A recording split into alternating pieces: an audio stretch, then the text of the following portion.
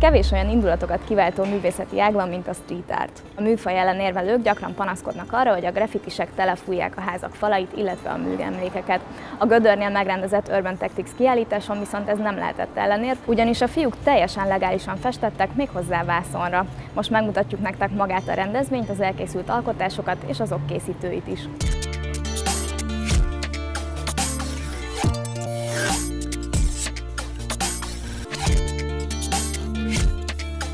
Urban Tactics névre hallgat a történet, és alapvetően külföldi graffiti gyökerekkel rendelkező művészek munkáit mutatja be.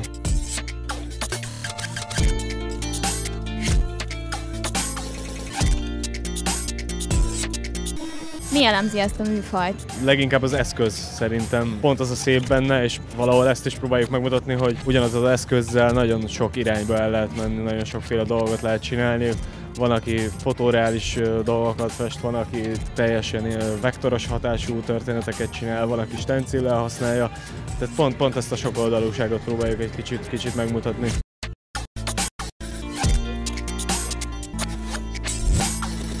Kik azok a művészek, akiket felkértetek, és mi alapján esett rájuk a választásotok? 7 művészünk van, ebből 2-en vagyunk magyarok, illetve az 5 külföldi, az Robert Prok, ő Lengyelországból.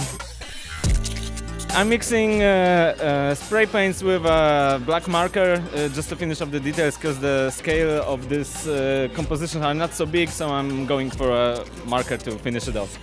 Please tell us a little about your picture. What do we see here? It's an abstract combination of forms which are marking the urban environment, and that's all. I'm just making some freestyle related to the space we've got here. Jana és Éjes, ők osztrákok, alapvetően a street artot képviselik a kiállításon. We're working with stencils, and this picture, well, we often paint buildings and facades and photographs to show the people in the city, and yeah, so it's a normal guy in a city. Ram, ő Portugáliából érkezett, kicsit ilyen pszichedelikusak a festményei. I always paint freestyle, and I always paint like the moment, what's happening in the moment, my expression of the moment, and I paint nature. So I'm missing some waves. There are some very good waves today in Portugal, so I'm missing some surfing, so I'm painting water and water environments. And I do little pieces inside my letters, because I'm painting graffiti, so I'm still painting my letters. Julian Kimmings, Britanniából. What kind of technique are you using for this painting? I use anything I can. Hands, paints, and aerosols too. And what is this picture about? Please let us know. I read a lot about creation myths, mythology, and this is one of the stories that I like to paint a lot. It's a creation myth. So she's basically an angel. Mögötted látjuk a mai alkotásodat, ez milyen technikával készült, és mi volt a koncepciója? Hát ez csak festékszóró, témáját tekintve pedig kicsit megpróbáltam kapcsolni a kiállított képekhez.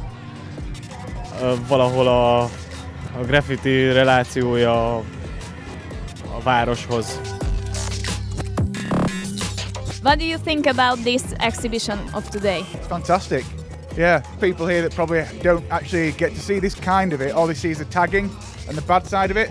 Whereas if they can get to see this side, then that's good.